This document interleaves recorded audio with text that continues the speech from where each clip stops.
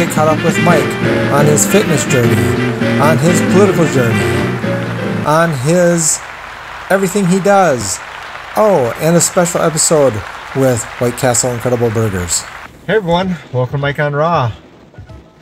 Yeah, I've been busy these days. It's been a while since I've had video up because I've been busy. Got a job promotion, it's kept me busy, and I've been working out. Let's talk a little bit about it. Oh yeah, it's raining out, but I gotta get to the gym.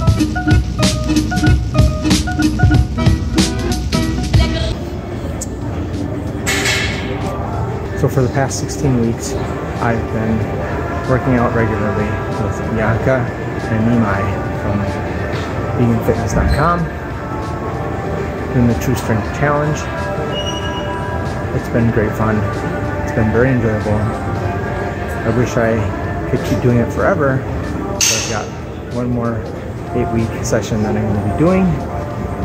It's helped me really raise my workouts much higher than I thought I was at. I always thought I was doing a great job with my workouts, but Nimai, his programming really showed me how wrong I was. Also, the meal plans have been very helpful, getting the macros adjusted so that I'm actually now regularly losing about a pound a week has been a great thing. And just having the community that's available there has been great as well. So let's get the details on this program. It's an 8-week program. You get weekly check-ins with Nimai and Bianca. You also get a chance to email them directly and get your questions answered. They love to answer your questions. You get macro programming from them, so they give you your macro breakdown. They provide menus of foods that you can use to meet those macros. They give us daily workouts 1 week at a time, and they give us the type of feedback we need for our check-in. So you check in once a week, you give any comments or concerns you have, they give you back feedback. If you want to go further, you can give them emails and get it. It's a really interactive type thing. Plus you get access to a Facebook group where you get to talk with other people having the challenge. It's really a powerful tool to use in your fitness journey. I know for me, I see having a third party looking outside at my program really helps me take my exercise to the next level. For over a year, I was probably just kind of in a rut with my exercise, and joining these programs really allowed me to raise it up to a place where I had never even thought of taking it before. I've lost about 12 pounds over this 16 weeks. I've gained significant strength both in my back and arms and legs and chest. It's really amazing what can happen when you have a more focused effort with your physical fitness and you have people that are supporting you. And that's the type of program this is. There's a link down below in the description. You can click on that link. When you use that, you get $10 off signing up. It's not a free program, but it's not a super expensive program either. And in the end, you don't even need to do that. I'm not asking you to do that. I'm just saying that if you want to get a deal, you can do it there. I do find having someone from outside helping lets my workouts be better. Put down in the comments what you think about having a third party help you on your workouts. Just wrapped up my workout, got cardio done, so I'm a little sweaty, glasses are all messed up. But I just want to say, if you want to join, feel free to join. It's not free. It isn't expensive, but it's not free. And you can save 10 bucks if you use my code or use my link that's in the description below. But that's not the only thing that's been keeping me busy. I've also been doing a lot of work with the Humane Party. And you may be wondering, what is the Humane Party? Well, it's the only political party in America that is for animal abolishment of their use. And I volunteer with that party. Let's talk a little bit about... So what's this about the Humane Party?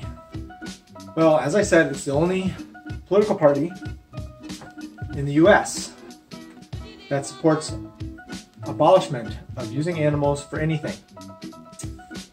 And that's one of the main reasons why I support them. But they also support so many other things that I think vegans are generally in support of as well.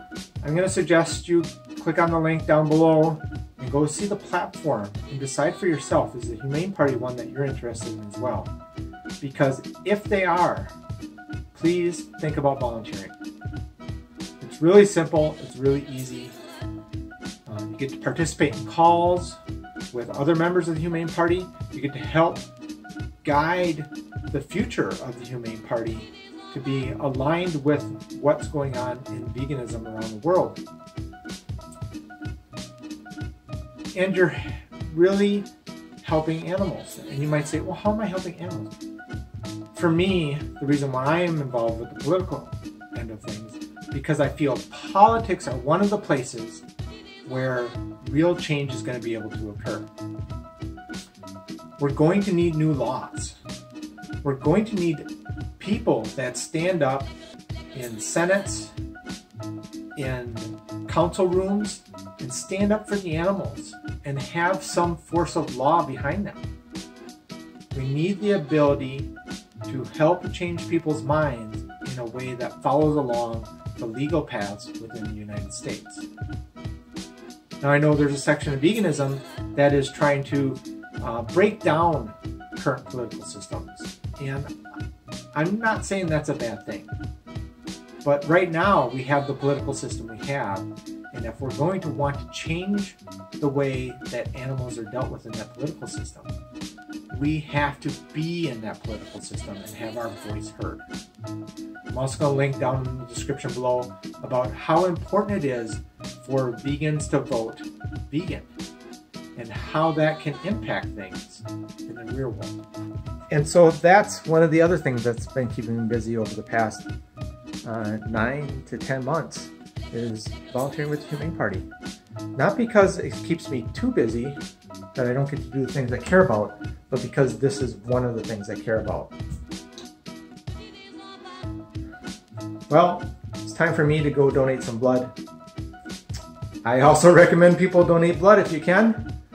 It's one of the most impactful ways, one of the most direct ways you can impact another human's life. You can actually help save lives by donating blood. So I recommend it. I hope you're having a great day.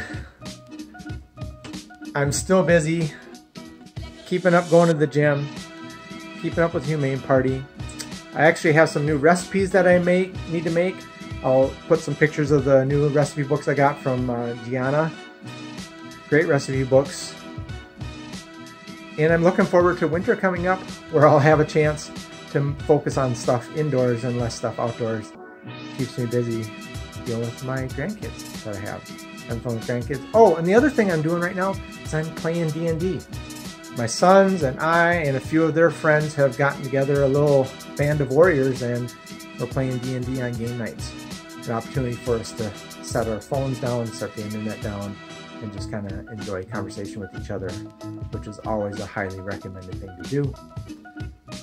We'll see you guys all later. Thanks so much for watching.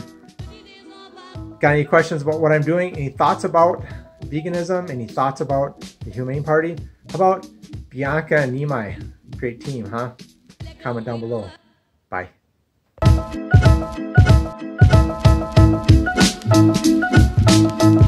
Hey everyone, special edition for this video, just a little extra thing. I did donate some blood, and so you got the band on here. I'll put my vitals on the screen with this. One of the benefits of giving blood is you get to find out what your vitals are, and mine are doing pretty good. The other thing that I found was that right across the street was a White Castle, and in the interest of replenishing myself after I donated a bunch of blood, so I did eat a smoothie after my workout, so it's not that necessary. I thought I would try out the Impossible Burger at White Castle. I've heard about it. I've never had an Impossible Burger before, so why not try one at White Castle? Here's what they come in a container. It says Impossible on that. Here's what the burger looks like. Here's what the patty looks like. pretty plain, pretty normal. It's a round patty. One thing I notice is they don't seem to be cooking them in the onions, like they steam them with onions, because there's no onions like attached to the patty. The bun doesn't have like onions in it like you normally will find.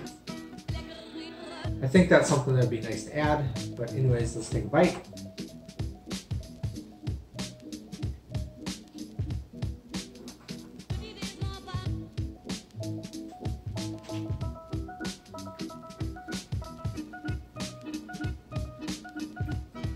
It has the substance of something more solid than a typical veggie patty. If I was going to compare it to, say, the Beyond Meat vegan burgers, I'd say it's seasoned a little bit more. It's a little less oily. I don't know if that's unique to White Castle, the way they're preparing them, or if that's just the Impossible Burger. It's less juice, but it's good. I mean, this is not health food by any means. This is certainly healthier than regular ground animal products, but this isn't a health food. You know, a health food's going to be like some plums I have over there, or some tomatoes I have there, or some frozen food I have in the freezer. Those are healthy foods, whole plant foods. But if you're on the road finding a White Castle around, or you've got friends that aren't vegan and they want to stop somewhere and they're willing to go to a White Castle, I think the White Castle thing's a good deal. I even noticed when they were making them in the back, one of the persons reminded the worker that when they were making the burgers that they had to change their gloves, which is very interesting. Shows that there's an effort on the White Castle organization's part to meet a need within the vegan culture to have a plant-based burger that isn't necessarily corrupted by animal products. They seem to have no problem keeping the cheese off of there. I think the next thing I'd like to see White Castle have would be a vegan cheese option, just because there's so many people that like vegan cheese. I'm not a cheese person. I don't really need vegan cheese, but I know some people do, and it'd be great to see that option. Well, that's the end of this special section of the video. Thanks again for watching. We'll catch you next time. Bye.